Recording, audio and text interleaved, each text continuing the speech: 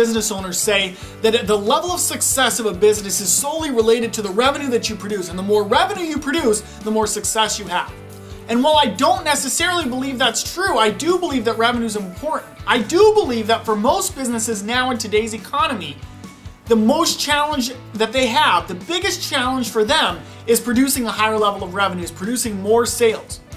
But the one thing that's missing from that equation is the level of profitability that you have when making those sales. Because if you don't have a high enough level of profitability, you don't have a high enough net result at the end of the day. And if you don't have a high net result, you don't have a high net cash flow in your business, and you don't have a long sustaining business.